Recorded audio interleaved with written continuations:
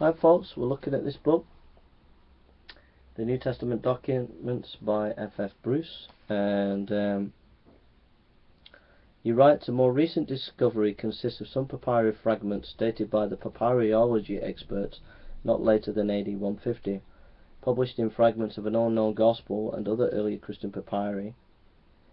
H. I. Bell and T. K. Skeet, 1935. These fragments contain what has been thought by some to be portions of the fifth gospel having strong affinities with the canonical four.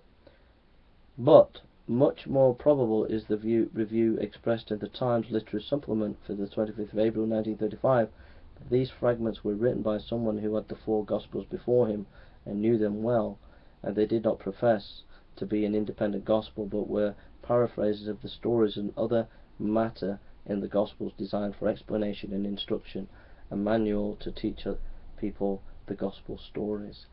What you get a lot in television, and these modern scholars are saying all the Gnostic Gospels were also accepted by the church, but what F.F. Bruce is saying, actually the Gnostic Gospels were actually quoting and dependent on the four Gospels.